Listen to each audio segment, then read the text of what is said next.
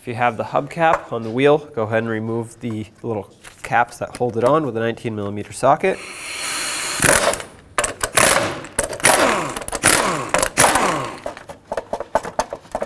Set this aside, then take off all 5 of your 19mm lug nuts, and then we'll take the wheel off.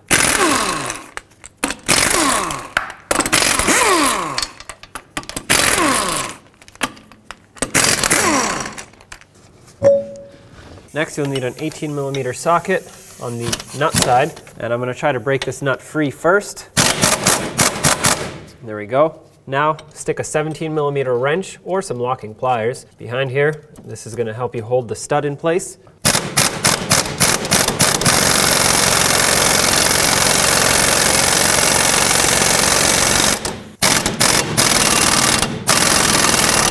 Okay, maybe we'll switch to locking pliers next. All right, so I got my locking pliers on here, trying to grab onto the nut side on the stud here. Clamp them on as tight as possible.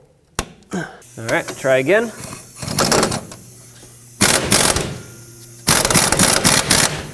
Okay, I worked it back and forth a little bit. There we go. Now let's do the same thing to the other side so that we can pull the sway bar up and then disconnect the bottom. So the bottom side is really hard to show you, but I'm going to apply some heat to the nut.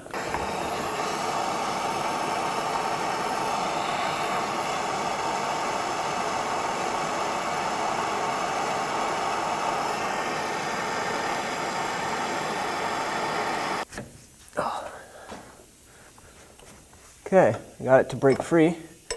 That's good. I'm going to switch to a ratcheting wrench now. Ratcheting wrenches, I guess, doesn't give me enough leverage. I'll switch to a ratchet.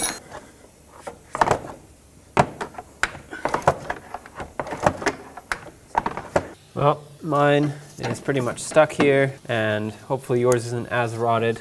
I'm just going to cut it off at this point, but of course, if you want to keep going or if yours comes off easier, then take it off whichever way you prefer. Again, I'm just going to cut mine off at this point.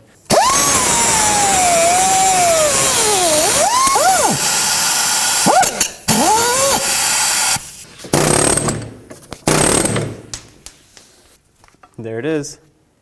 Get your new sway bar link, slide it through. As you can see, I put grease on the threads. I like to do that so that 1, the nut slides on easier, and 2, it avoids the nut potentially getting seized onto the stud in the future if this has to be removed. So I'm going to hold the stud with a 17, and then I have a long extension with a swivel and another extension and an 18mm on the nut side.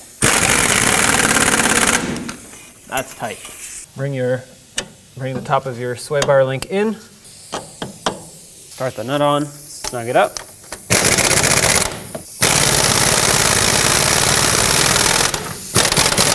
Perfect. Let's get the wheel back on. Start on all 5 of your lug nuts, snug them up, and torque them to 100 foot-pounds.